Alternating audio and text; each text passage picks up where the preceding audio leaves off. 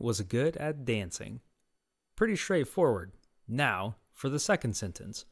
Despite being an ordinary egg-laying chicken, Ronaldo dazzled the cheering crowd as he peered confidently over the rims of his metallic gray sunglasses while popping, locking, and sliding across the dance floor of the barn under the glittering lights of the makeshift disco ball.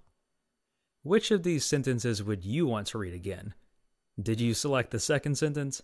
If you did, it's most likely because it was more interesting and helped to create a picture in your mind of Ronaldo the Disco Chicken. It sounds like he is an excellent dancer. The second sentence is an example of descriptive writing.